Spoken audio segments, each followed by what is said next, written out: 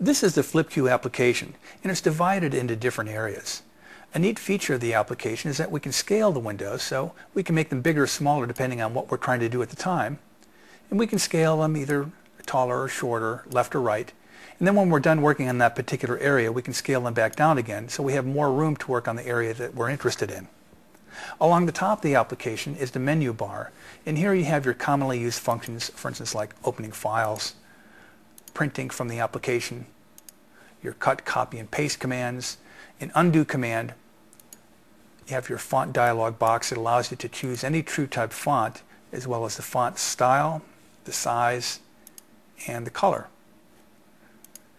We can go through and change the background color as well. We'll change that to a little bit lighter blue. And you can select bold, italic, or underline directly from the menu bar without going to the font dialog box. Next to that, you can either choose left, center, or right justified text. And then we have adjustable margins, so we can pull the margins in on the left and right to make the text go more down the center of the screen, which will reduce eye travel in your talent. Below the menu bar, we have a full RTF text editor. And let's shrink these other ones down here so we have a little bit more room to look at that. The RTF text editor allows you to go through and remove, change, add, whatever you want to. So you can make some last-minute changes very quickly. It also allows you to go through and change how the fonts look. So we'll take that and we'll select a different font, for instance Arial Black instead of Arial Narrow, and we'll make that gray, and we'll make that a little bit smaller. So we can go ahead and change the characters on a character-by-character basis.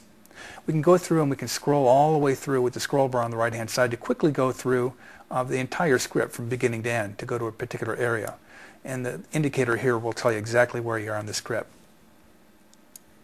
Below the RTF text window is an area for generating shortcuts or cue points. So for instance, let's go to the top of the script and we'll put our cursor here and we'll go ahead and add a cue point called start, which will be the beginning of the script, and we'll select S. So now whether we're in the editing mode or in the scrolling mode, when I press S, it will instantly go to the beginning of the script where I set that cue point. And we can go back through and we can add another one. We'll go back down here and we'll add that one, and we'll call that VGA because that's what they're talking about there, and we'll select V. So now when we go ahead in either scrolling or editing mode, hit the V key, it will immediately go to that particular area of the script. Next to the shortcuts is a run list editor, and what we can do here is we can add scripts, and we can add as many as we like. We can go ahead and add 3 different kinds of scripts. We can add text scripts, which would be a .txt file. We can add RTF files, or rich text format files, or we could bring in standard Word document or .doc files. And this allows us to quickly just pick a script rather than going up to the file, load, and so forth. So if we have a number of short scripts, we can do that very quickly. Now we're going to go through and we're going to scale that back down a little bit and look at the bottom settings.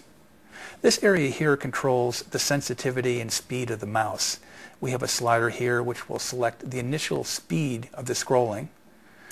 This slider here will select the sensitivity, or how fast and slow the mouse responds to doing the scrolling. And below this we have a position for our cue marker. The cue marker is a small marker that goes on the scrolling portion of the screen, and it basically gives the talent an area where they should be reading from. And we can select that to be either a little bit higher or lower in the frame. We can also choose how we want the mouse clicks to work, whether we want that to toggle the stop and stopping of the scrolling, or whether we want the left and right mouse buttons to select the shortcuts.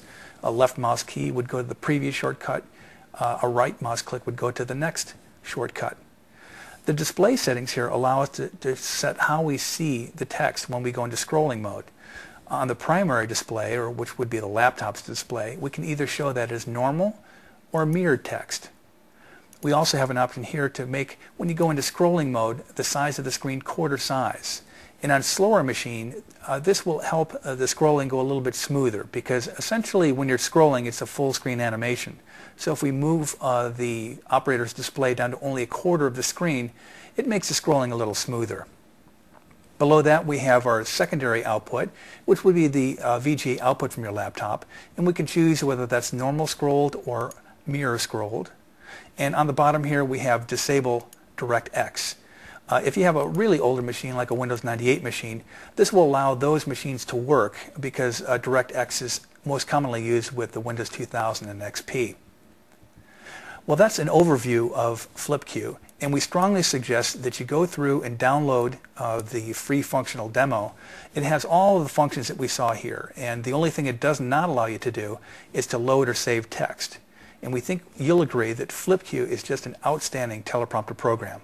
If you have any questions, please give us a call or send us an email. Thanks for your attention.